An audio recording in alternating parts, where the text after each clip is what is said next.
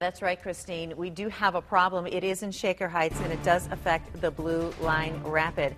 We are live on the scene. It happened early this morning. A pedestrian was struck by a rapid transit train, and this is now affecting the Blue Line Rapid. So customers on the Blue Line Rapid will be served by replacement bus service between Van Aken and Shaker Square. Trains are running from Shaker Square to downtown, so that is not affected on the Blue Line.